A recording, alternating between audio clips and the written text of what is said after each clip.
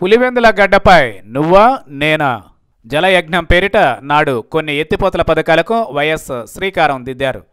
సాగునీటి వనరుల వృద్ధి ధ్యేయంగా పంట భూములను సస్యశ్యామలం చేయాలన్న తలంపుతో నాడు పెద్ద ఎత్తున నిధులు కేటాయించారు. వీటిలో అవకతవకల తీరేలా ఉన్నా కొంతలో కొంత రైతుకు సాయపడ్డాయి. తాజాగా ఇదే కోవలో కడప జిల్లాలో చేపట్టిన ఎత్తిపోతల పథకం పూర్తయింది.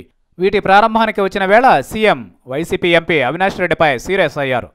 స్థానిక ఎంపీ అవినాష్ రెడ్డి ఈ పథకం పనుల గురించి మాట్లాడుతూ చంద్రబాబు ఎదుటే తన నిరసన తెలిపి చంద్రబాబు ప్రభుత్వం ఈ ప్రాజెక్టుకు చేసిందేమీ లేదని తేల్చేశారు. గండికోట చిత్రావతి ఎత్తిపోతల పథకాన్ని చంద్రబాబు ప్రారంభించిన ఆ ప్రాజెక్టుకు సంబంధించి 85% పనులు పూర్తి చేయించిన ఘనత వైఎస్ రాజశేఖర రెడ్డిదేనని అన్నారు. 1300 కోట్లు వెచ్చించి 85% పనులు పూర్తి చేయించారని, పులివెందులను సస్యశ్యామలం చేసిన ఘనత వైఎస్ఆర్దేనని ఎంపీ అవినాష్ రెడ్డి తేల్చేశారు. వైఎస్ఆర్ కృషిని ఎవరూ మరువలేరని చెబుతూనే చంద్రబాబు సర్కారు తీరుని ఎండగట్టారు. దీంతో టీడీపీ ఎమ్మెల్యేలు అడుగడుగునా ఆయన ప్రసంగానికి అడ్డు తగిలారు. వెంటనే అవినాష్ ప్రసంగం మధ్యలోనే జోక్యం చేసుకునే చంద్రబాబు, తమ్ముడు ఇది ప్రజావసరాల పరిష్కారం కోసం ఏర్పాటు చేసుకున్న సభ, ఇక్కడ రాజకీయాలు మాట్లాడవద్దని కాస్త గట్టిగానే మాట్లాడారు. ఈరోజు ఈ ప్రాంతానికి నీళ్లు తెచ్చింది నేను, అయినా దాని గురించి నేను చెప్పుకోలేదు. ఇక్కడ ఎవరు రాజకీయాలు మాట్లాడకూడదని, ఎవరి సభలు వారికి ఉంటాయని, అక్కడ మాట్లాడుకోవాలని, ఇక్కడ సమావేశం గౌరవంగా జరగాలని ఆయన అవినాష్కు సూచించారు.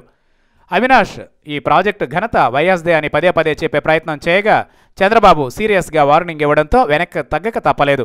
ఇదిలా ఉంటే జన్మభూమి సభా వేదికపై సీఎం ప్రవర్తించిన తీరును వైఎస్ఆర్సీపీ ఎమ్మెల్యే శ్రీకాంత్ రెడ్డి తప్పుబట్టారు. బహిరంగ సభలో నిజాలు మాట్లాడకూడదా? ఒక ఎంపీకి ఇచ్చే గౌరవం ఇదేనా? అది తెలుగుదేశం సమావేశమా లేక జన్మభూమి కార్యక్రమమా అని ప్రశ్నించారు. సీఎంను ముఖాముఖి ప్రశ్నించి అవినాష్ తన మైలేజీ పెంచుకున్నారని వైసీపీ శ్రేణులు అభిప్రాయపడుతున్నారు. ఇప్పటిదాకా వైసీపీ ఎంపీలు ఎవరూ చంద్రబాబుకు ఎదురెళ్లి మాట్లాడిన దాఖలాలు లేవు. ఈ ఘటనతో టీడీపీ వైసీపీ వార్ మరింత రాజుకుంది. ఇదే దూకుడుతో జన్మభూమి సభలను అడ్డుకుని పాలకులను నిలదీయాలన్నది వైసీపీ ప్లాన్. వాస్తవానికి జన్మభూమి సభలను వైసీపీ బహిష్కరించింది కూడా. కానీ కడపలో రూట్ మార్చి అవినాష్ అనూహ్య రీతిలో తన నిరసన తెలిపి సెంటర్ ఆఫ్ అట్రాక్షన్గా నిలిచారు.